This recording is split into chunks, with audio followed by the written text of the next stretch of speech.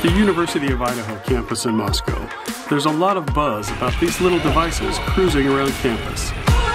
I was honestly a little confused. I wasn't really sure what they were. I had never seen anything like this ever before.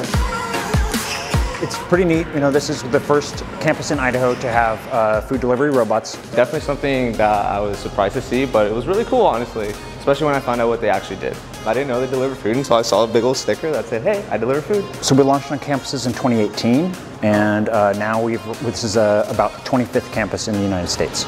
We also operate in 5 countries. The autonomous delivery robots are a product of Starship Technologies, a company started in 2014 by the founders of Skype. It's headquartered in San Francisco with engineering operations based in Estonia. To use it, you download the Starship app onto your smartphone, and then you can order from one of the restaurants on campus. When you place your order, prior to that, you just tell it where you want it to meet you, so that it's going to be outside in front of your dorm room or in front of your house if you're here in campus housing. Once I downloaded the app, it was super easy to navigate. You just pick a location where you want the robot to go. It has a real-time tracker so you can track it. And then you come outside and pick up your food. It's super easy to use. I ordered a bagel and a coffee. Yeah, I had 15 minutes in between my classes, so I thought it'd be a perfect opportunity to try it, test it out, and it worked perfectly. Do you really need the bagel, or you just want to see how it works? Honestly, just kind of want to test it out. Whether you're in the admin building and you don't have time to run down here to grab food, it allows you to skip the line, order ahead, and have it delivered right to you. It costs the price of the meal, plus a $1.99 delivery fee, which is very reasonable compared to other delivery fees out there. And it integrates into our meal plan. So all students on a meal plan, if they have dining dollars, their dining dollars cover everything, including the cost of the meal and including that $1.99 delivery fee. So it's amazing. It's a great value add for students on a meal plan and faculty and staff members on a meal plan. It gives them that extra convenience. And if you're not on a meal plan, you can just use a regular credit card. The robot cruises along at about 4 miles per hour and can hold about 20 pounds in its delivery compartment, which is cleaned before and after each delivery.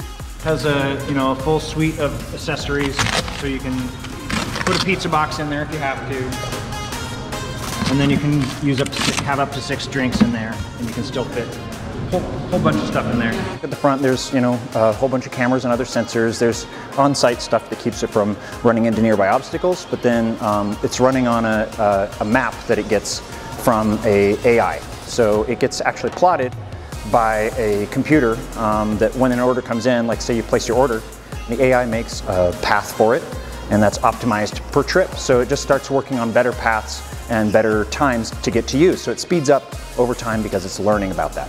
It can even cross streets, waiting for cars to pass first. We've done about, 140,000 robot crossings a day worldwide. You're notified when it's about to arrive, so you can go outside to meet it. The lid is locked during transport and can only be opened using the app. And then you just bring your phone out and it says, I'm next to the robot. And you say, yes, I am. And then it asks you if you want to unlock the lid. And say, yes, I do. Here's your delivery. Cute. Cool.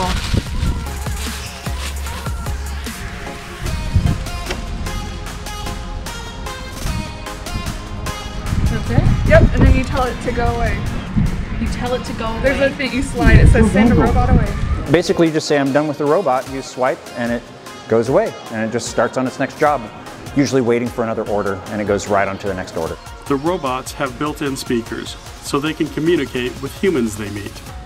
It can be programmed with custom greetings and even play music.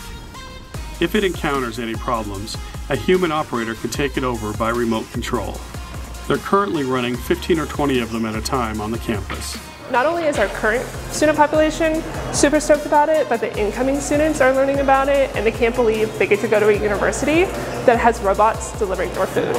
For the Voice of Idaho Agriculture, I'm Paul Belke.